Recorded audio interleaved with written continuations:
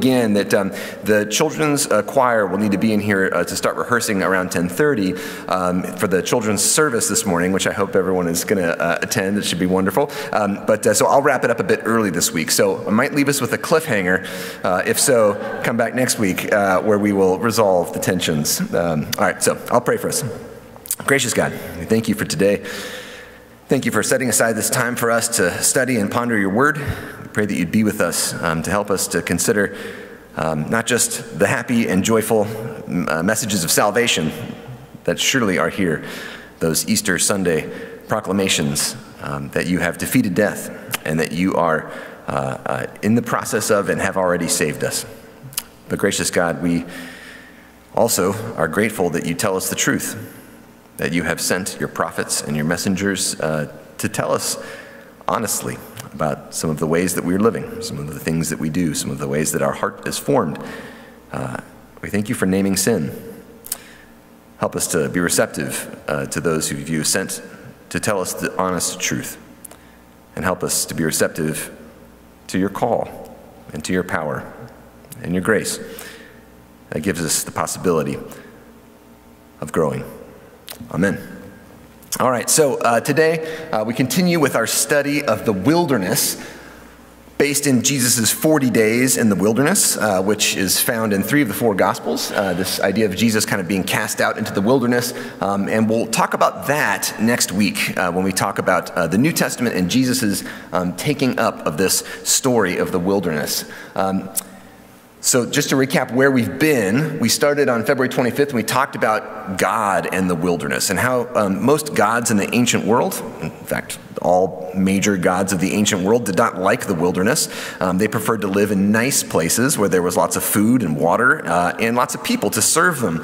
But we found that in the Bible, Yahweh, the God of Israel, was unusual because Yahweh actually claimed to be more comfortable in a tent wandering around the wilderness spaces. And that Yahweh actually, if Yahweh is said to have a home, where did Yahweh come from? It was the desert regions of Sinai.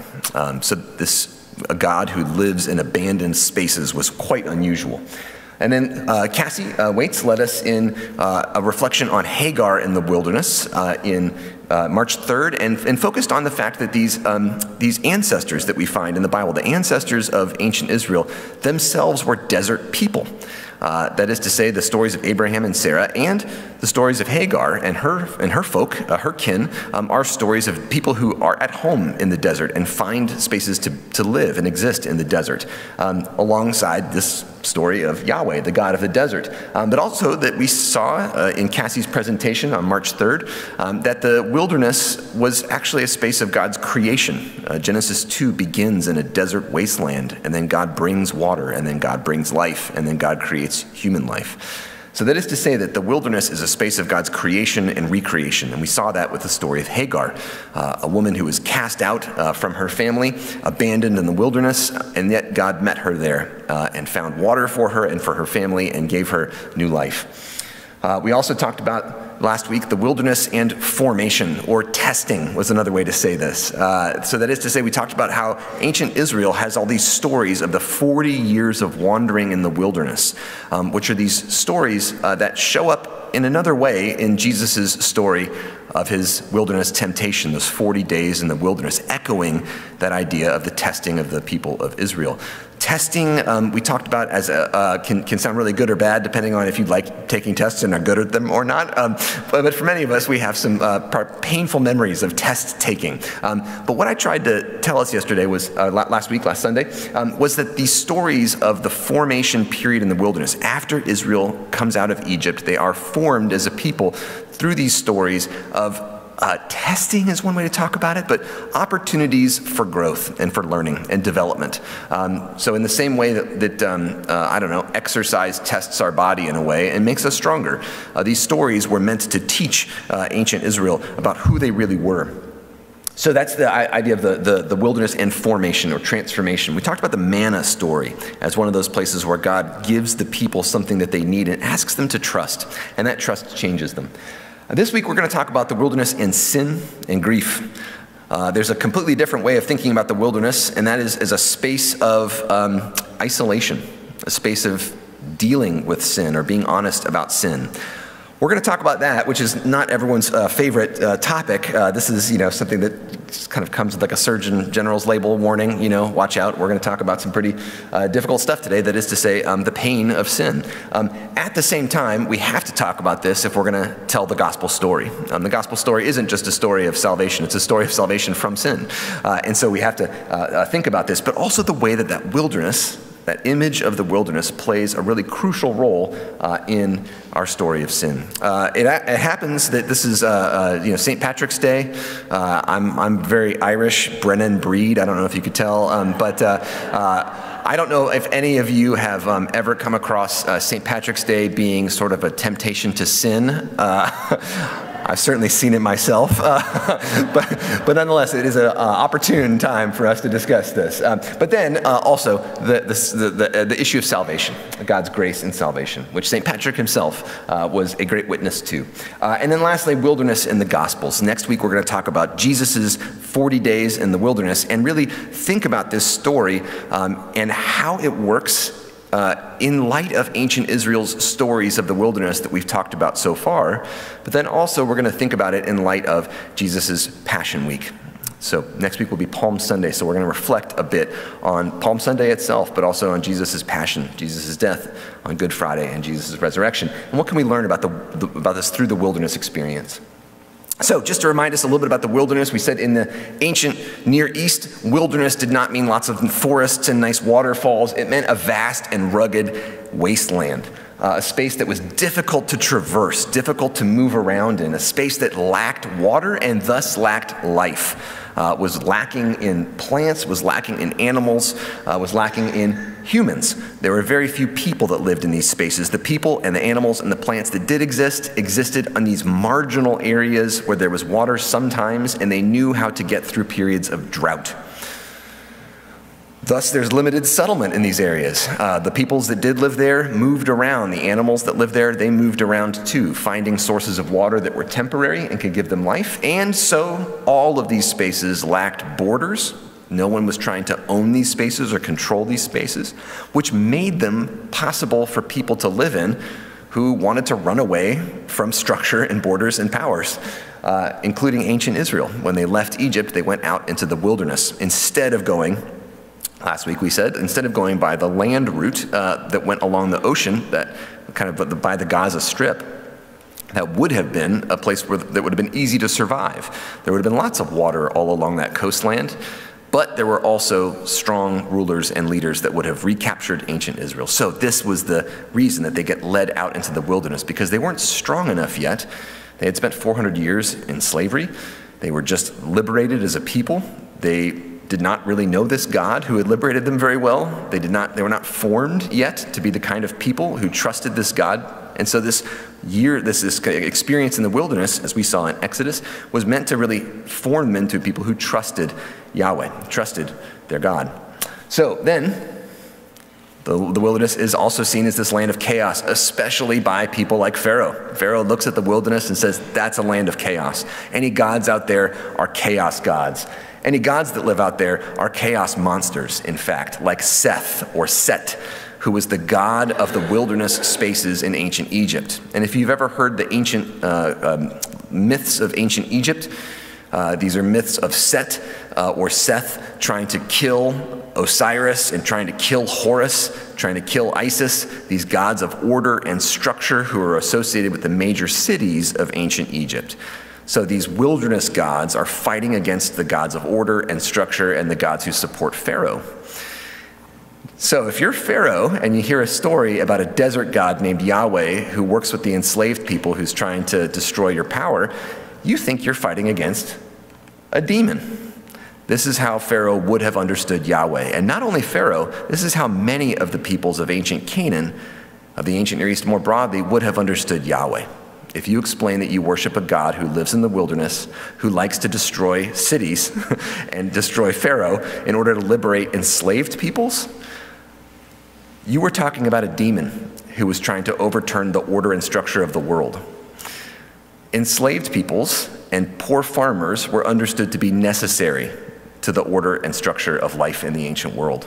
Pharaoh would have told you, if you had told Pharaoh, I'm poor, I think this is a bad thing, my life should be better, Pharaoh would say, no, your life should not be better, because in order for me to be Pharaoh and me to live in a nice palace, and for the gods to be fed, right, you need to have almost nothing. That's the way that this works. There was no a sense of growing the pie in the ancient world so everyone could have a bigger share. Huge technological innovations were not on the table. That is to say, if you wanted to have people in your society who had a lot, you had to have many more people who had almost nothing. So this idea of poor, enslaved peoples being liberated, and then, according to Yahweh's law, sharing all of the land together instead of Pharaoh owning it all, that meant that you could not support this major class of kings and nobles. So you then were worshiping a god of chaos, a demon, who was trying to undo the order of the world. This is how the Canaanites would have seen the Israelites and their God. This is how the Egyptians would have seen the Israelites and their God.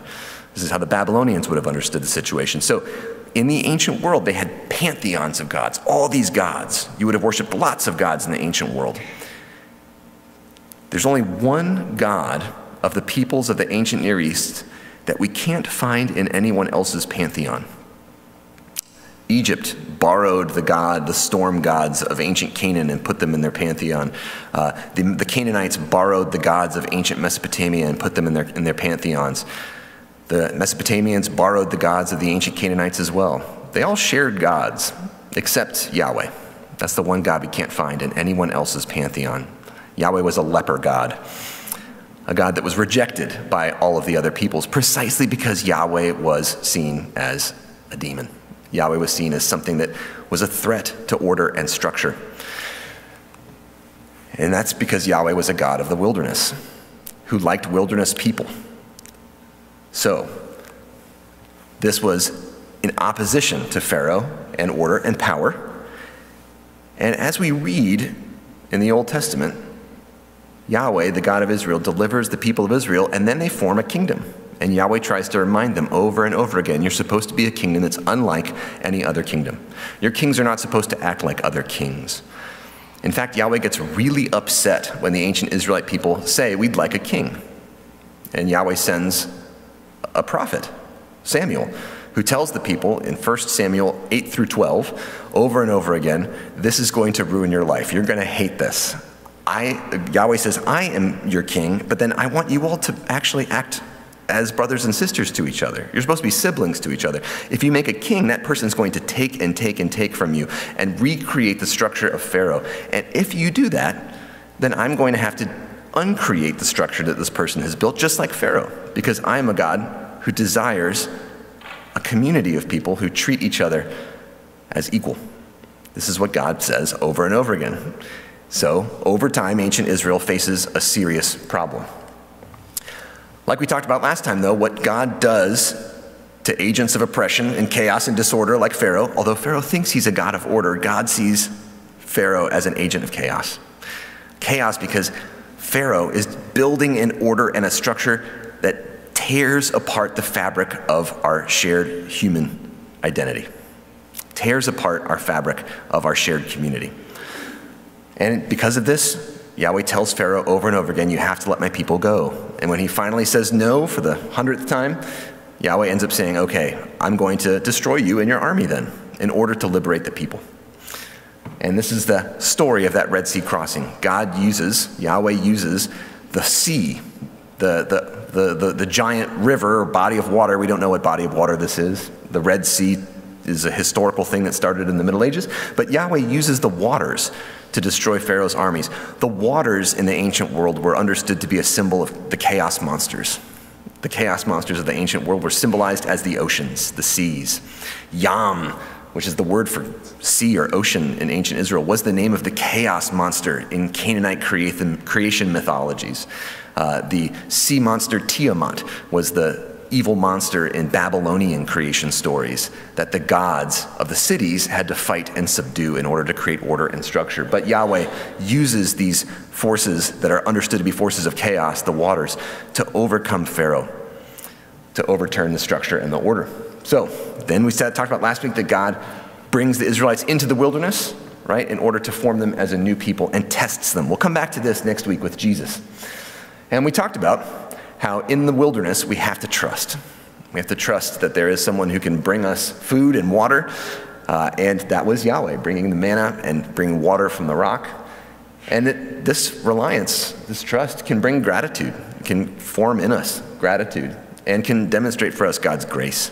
There are tangible ways for us to see God's grace. And we talked about how the wilderness spaces that some of us might be in at certain points of our lives, spaces where we don't have what we think we should have or what we need, those can be very difficult, and often are. Those can be, not always, but can be spaces where we have to learn to trust God and how God works through other people and through some of the lack even in our own lives, where we have to depend upon God and not ourselves. And that can lead to times of transformation.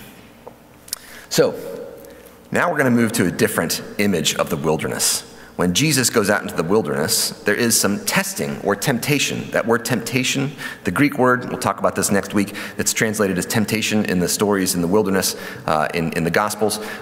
That word really does mean more something like testing. I mean, tempting means something evil, like I'm going to tempt you to evil. But these are stories about Jesus being tested in a way before he starts his ministry. But all to say that testing, we see that. But we also see when Jesus goes out in the wilderness, he does run into demons. He runs into evil spirits. He runs into Satan, according to the Gospels, which we'll talk about next week is not actually a name. It's a title. But we'll get to that later. But for now, just notice that Jesus goes out in the wilderness and he runs into bad things, bad spirits. Ancient Israel talked about this too. Remember, we talked about Yahweh lives out there in the wilderness, and the wilderness was associated with evil spirits. It was associated with bad things. Well, in ancient Israel, they said, yeah, God lives out there in the wilderness. But they also said, yeah, the wilderness is a spooky place. It's strange. It's full of jackals and hyenas and this kind of unpredictable nature of the world that is associated with death and is associated with isolation and people wandering away from the path. And so one of the images that's used again and again in the Old Testament and in the New to talk about the wilderness is sin. So we talked about testing or temptation. We've talked about creation and recreation. But now we're going to talk about sin. It's a very different image that's used in the Old Testament to talk about the wilderness. Now, that word sin is an English word, but it's translating a Hebrew word. And that English word sin does mean to miss a mark. Like the archer sinned really means the archer, the person shooting arrows, did not hit the target. And this is an accurate translation of the ancient Hebrew word chatat. Chatat in Hebrew means to miss something. It's used metaphorically to talk about sin. And we know this because there's a story in the book of Judges. There's other stories too, but there's one story in the book of Judges where this one tribe, the Benjaminites, I'm using my right hand, I should use my left because they're left-handed.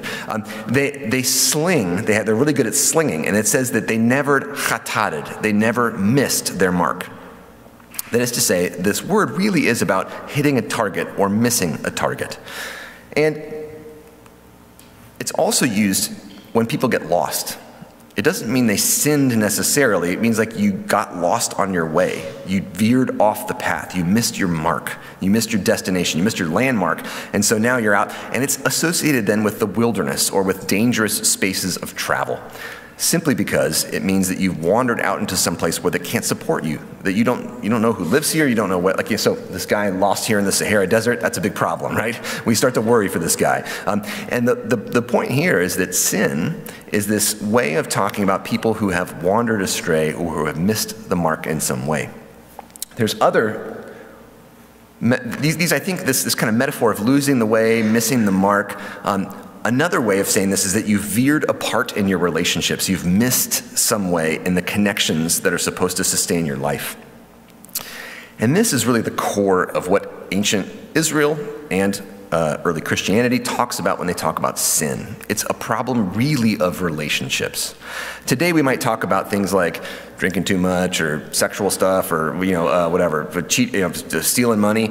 Really the core of sin, as ancient Israel sees it, those are all like symptoms of like a deeper problem.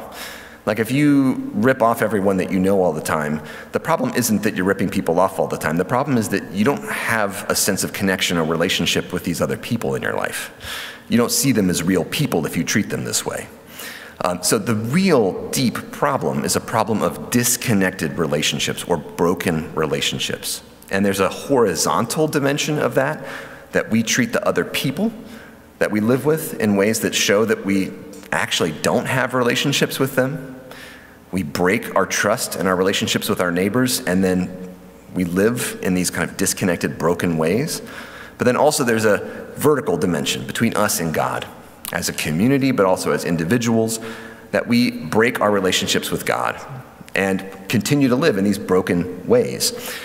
And we can use sin in a way, I don't know, if you walk around on the square in Marietta and talk about sin a lot and point fingers at people, I mean, that's not going to make anyone listen to you anymore. They're just going to walk by and shut their ears, and it's going to not work at all. But if you talk to people about brokenness in their lives and ask them about places where they sense brokenness in the world and in their lives, everyone feels this, and everyone knows it.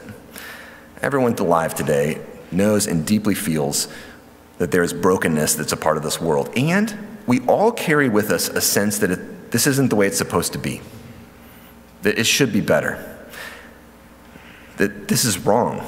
And sometimes we get frustrated or upset, and even upset at God. And sometimes people even lose faith in God because they're so upset about the fact that brokenness exists in the world and it shouldn't. This is what sin really is and what it's really about. And if we look at the Bible to tell us about this, we can look at Genesis 1 as the creation story where God creates the world, creates everything, says it's good, creates humanity, and says, I have created humans in my image. So every single human that has been created, every single human you've ever met and you ever will meet, was created fully in the image of God and bears, in a way, this image of God, this impression of God within them. And if there's one thing we know about God, it's that God is relational. God loves to have relationships with people. And God, even as in the Christian depiction of the Trinity, God is a relationship at heart. God is three in one. God is an internal relationship. And God created the world so that God could be in relationship. God wants to have community. And yet, we all know the next part of the story, right? God created us to be in relationship with each other and with God, to model this image of relationship that God is as a part of God's being, and yet humans go astray. And the way we go astray in the stories of Genesis 3 is that we break trust in relationship with God. We start to lie to God about stuff. We start to do stuff that God has asked us not to do, right? God creates these boundaries.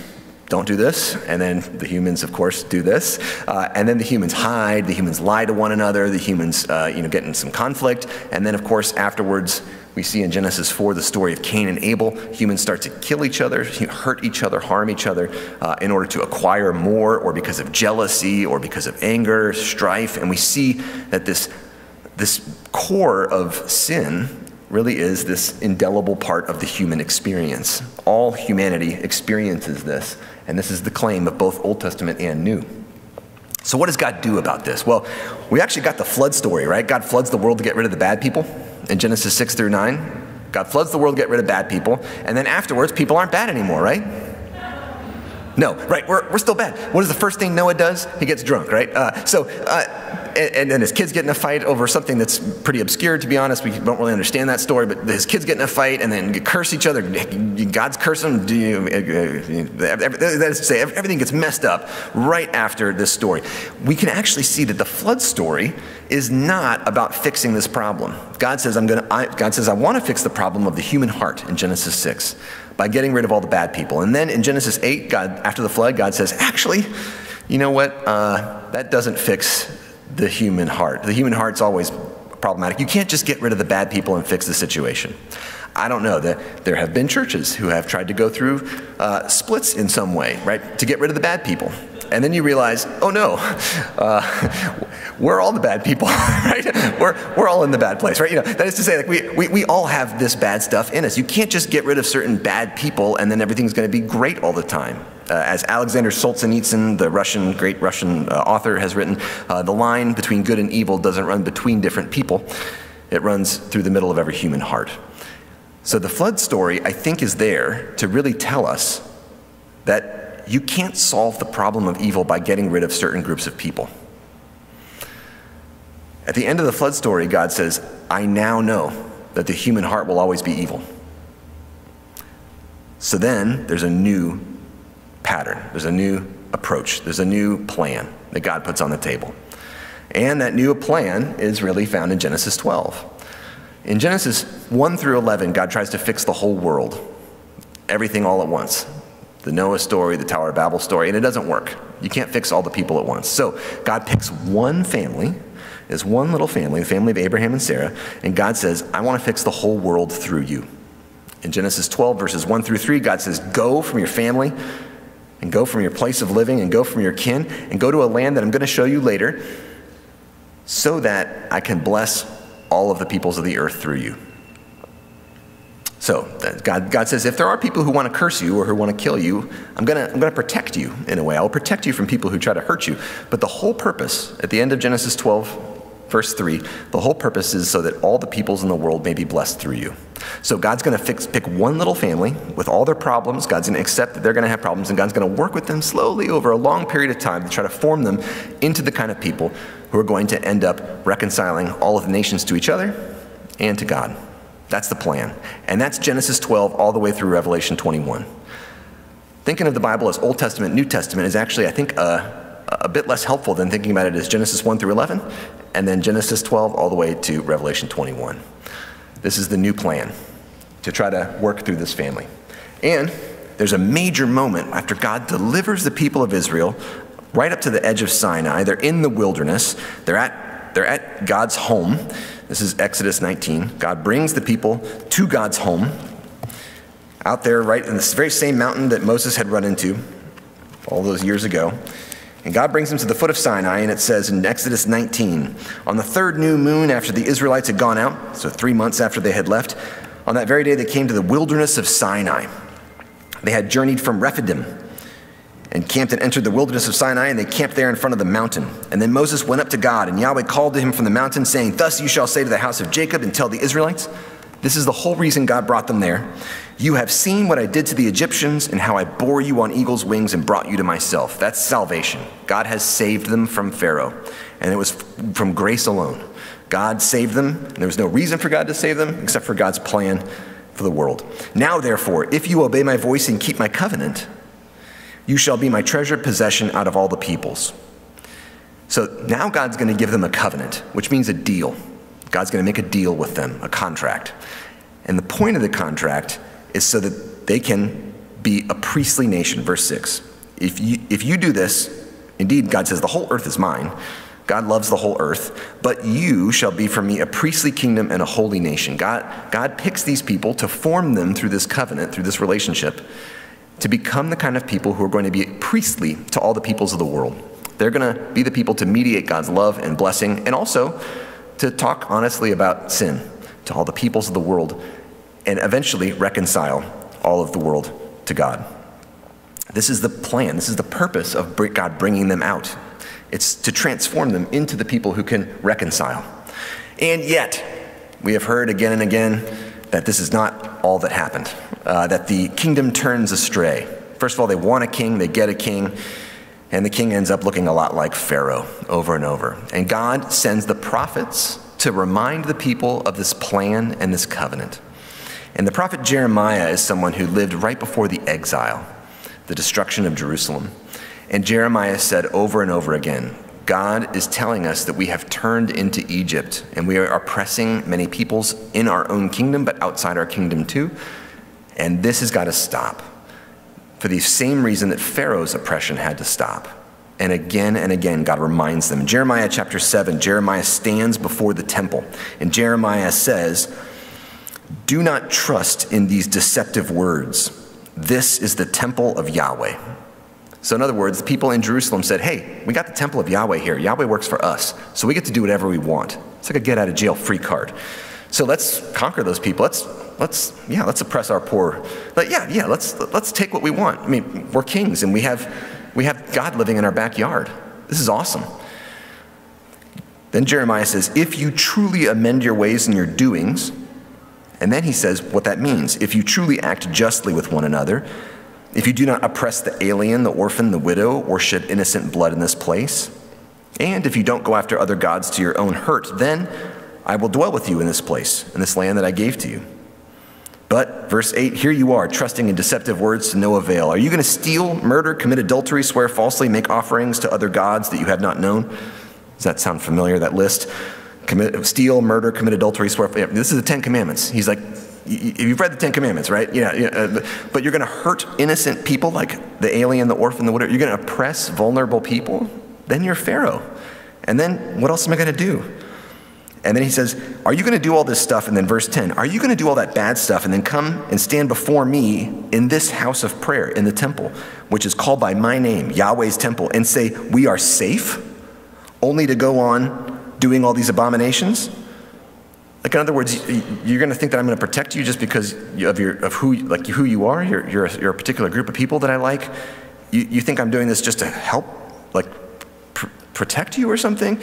Like I'm your guardian angel? No, I'm trying to get you to become the kind of people who are going to not only help the orphan, the widow, the people, but create these bonds of community between yourself and between God and the world, and then radiate out from that, right? That's what God's trying to do. So are you going to do all this stuff and then stand in the temple and say, we are safe, only to go on doing all these things? Has this house, which is called by my name, become a den of robbers in your sight? Y'all, has this house, which is being called by my name, become a den of robbers in your sight? Anyone, that your ears tingle a little bit? You hear that? That's what Jesus said when he came in on Holy Week and flipped over the temple tables, right? The tables of the money changers, right? Jesus was quoting Jeremiah right here. So we'll come back to that next week. But Jeremiah himself talks about this deformation of the people as really this uncreation of sin. What sin really does is it decreates relationships. And Jeremiah talks about this uncreation, decreation that ancient Israel went through by being formed as a people who would love each other and love their God, and then teach this to the nations, and then oppressing and hurting the very vulnerable among them as a matter of course, and turning into Pharaoh. So in chapter 4 of Jeremiah, verse 23, Jeremiah says he looks out and he sees the earth, and lo, it was waste and void. And these are the words that begin Genesis 1. Tohu vavohu, welter and waste. It's chaos. The world has returned to chaos. And to the heavens, but they had no light. This is like Genesis, like before creation. The world got uncreated. I looked on the mountains and they were quaking, and the hills moved to and fro. And I looked and there was no one at all, and the birds of the air had fled. I looked and look, the fruitful land was a desert, and all its cities were laid in ruins before Yahweh and before God's fierce anger. Now, we look at the Old Testament and we say this is an angry God who's really mad all the time and just grumpy. But the New Testament God is very happy. Well, we just talked about Jesus flipping over tables in the temple. Remember, he makes a whip out of cords and starts hitting people? Right. The New Testament God isn't just all rainbows and cotton candy, right? The Old Testament God also gets angry like Jesus does for certain reasons. The God of the Old Testament and the God of the New Testament are the same God, and they get mad for the same reasons. The God of the Old Testament and the God of the New Testament both get mad. That is God. There's only one God. That same God of both Testaments gets mad because people are hurting vulnerable people. That's the core reason. That's really the primary core thing. Remember what Jeremiah says, number 1 on his list of bad things? You're oppressing the orphan and the widow and the poor. You are hurting vulnerable people, which is like the worst. And why did Yahweh save ancient Israel? Because they were enslaved. They were the poor. They were the people who were being oppressed. They were the vulnerable ones. God saves vulnerable people, and God cares about them. This is the mark, the core mark, because you love your neighbor, right, who is just like you, and you might love your kin who are just like you, but when you show the love of God, that's when you love people who don't deserve your love according to any standard of the day. People who can't give you anything, right? This is the love of God. So all to say that Jeremiah looks and says, this world has been uncreated through sin. I looked and the fruitful land was a desert, and God was angry. God is angry not because God just happens to get angry all the time. God gets angry because just like I would get angry if someone tried to hurt my kids. I get angry.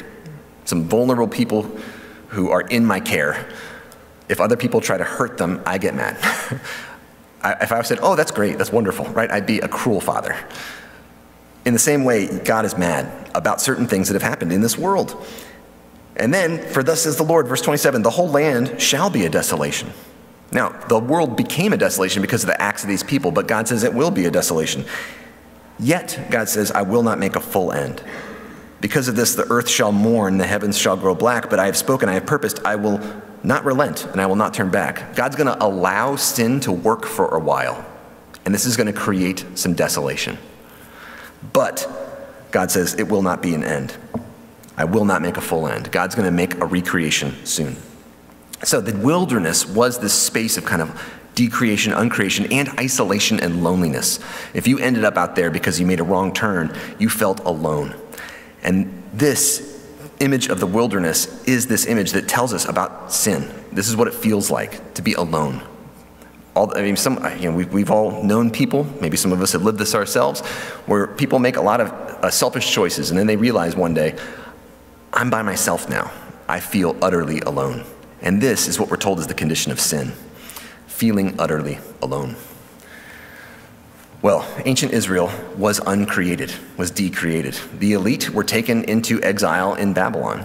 Not everyone, right? A lot of the poor farmers got to stay in the land. And actually some of the poor farmers said, we really lament and mourn the destruction of Jerusalem and the temple where we worshiped, but now we don't have local kings taking all of our money.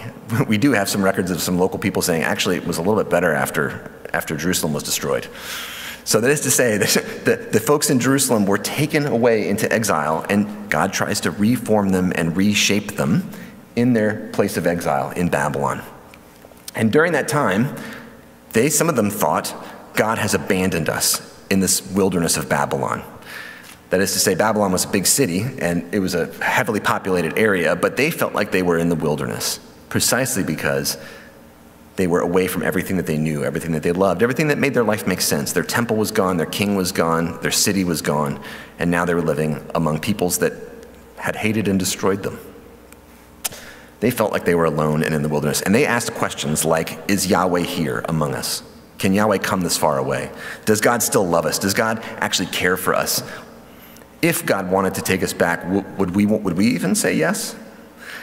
That's to say, these were live questions for those people who were deported into the exile, into what they felt like was a wilderness. And in that space, the prophets spoke back.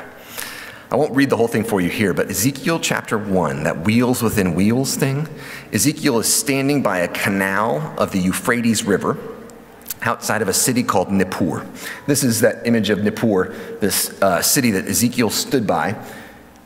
He was standing outside of Nippur by this canal, and he had a vision of wheels within wheels. What he's really seeing there is the Ark of the Covenant, but the Ark of the Covenant that now can fly and has wheels. It's not just carried by people anymore. Long time ago, before Ezekiel, they had the Ark of the Covenant. They walked around, and it was the mobile presence of God that walked around in the wilderness with them. All those 40 years in the wilderness, God was carried, they thought, on this mobile ark. The ark actually was a throne. It was a throne that moved around, the mobile throne of God. And God was understood to be like invisibly present upon that ark. And so they would bring the ark and put it in the Holy of Holies at night when they set up that tent, that little tabernacle. And then when Solomon built the nice temple in Jerusalem, he took that ark and he parked it in the Holy of Holies, and that's the last we hear about it, 1 Kings 8. There's lots of stories about what happened, like kind of folk tales about what happened with the Ark of the Covenant after that, but there's nothing in the Bible about it after that. But what Ezekiel does is he has a vision of this mobile presence of God from their ancient past. This is from 500 years before Ezekiel's time. No one had seen it in 500 years. And Ezekiel has a vision of this mobile presence of God busting out of the temple and flying in the wilderness and coming to see the people and be with them. It's about God being present wherever we are, whenever we are. The message here is you are actually never alone, even in the midst of what feels like your most isolating experiences. That time when you felt like there was no one who understood, no one who knew, no one who cared. The book of Lamentations is all about it. The city of Jerusalem personified as a woman who has been hurt badly. And the cry that happens again and again in the book of Lamentations is there's no one who sees, there's no one who cares, there's no one who comforts me. This is repeated 5 times in the first chapter of Lamentations. No one sees, no one cares, no one comforts. No one sees, no one cares, no one comforts. This is what sin feels like, that ultimate isolating experience. And yet, Ezekiel says, God has always been with you and will always be with you. Now, between Babylon and Judah is a wilderness area. So people would not travel across in a straight line between Jerusalem and Babylon. They'd have to go all the way up the Euphrates River to the seacoast and then come down the seacoast, a much longer route, because it was wilderness space. You couldn't live there. There was no road that went straight from Babylon over to Judah, except what we do here, and we'll talk about this more next week, is that there was a metaphorical road. Isaiah chapter 40 is written for these people who felt that there was no one who saw and there was no one who comforted. And chapter 40 of Isaiah says, "Comfort, O comfort my people, says your God. Speak tenderly to Jerusalem and cry to her that she has served her term, her penalty is paid, she has received from the Lord's hand double all her sins." We can get to that later, but a voice cries out, "In the wilderness, prepare the way of the Lord." So the voice isn't crying out in the wilderness in Isaiah 40. The voice cries out, "In the wilderness, prepare a way of the Lord," a road. "Make straight in the desert a highway for our God. Every valley is going to be lifted up, and every mountain shall be made low, and the uneven ground shall become level." This is going to be a nice highway, a straight and fast road. "Then the glory of the Lord shall be revealed, and all the people shall see it together, for the mouth of the Lord has spoken." This is about a road going straight through the wilderness to bring them home. That God has been, through this desert season, preparing a way to return this people to a life that they understood. And we can see that throughout the book of Isaiah, this is understood as the restoring of wilderness spaces. This is where I'll end. Sorry, I'm a couple minutes over, but I'll end here. This is an image, one of these beautiful images from Isaiah chapters 40 through 55, which are all about this returning of the people through the wilderness to a place of comfort and of a restored relationship with God and with neighbor. So chapter 41 of Isaiah, verse 17, "When the poor and needy seek water and there is none, and their tongue is parched with thirst, I, Yahweh, will answer them. I, the God of Israel, will not forsake them. I will open rivers on the bare heights and fountains in the midst of the valleys. I will make the wilderness a pool of water, and the dry lands will become springs of water. I will put in the wilderness the cedar, the acacia, the myrtle, and the olive. I'll set the cypress in the desert, the plane and the pine together, so that all may see and know, all may consider and understand that the hand of Yahweh has done this. The Holy One of Israel has created it," or recreated it. This idea of the wilderness, springing spouts of water and bringing tons of fecundity and life once again. This is an image of salvation. Salvation that we'll talk about next week. I'll see y'all then. I'll stick around for questions and answer time, and please be with us for the children's choir that'll start in a little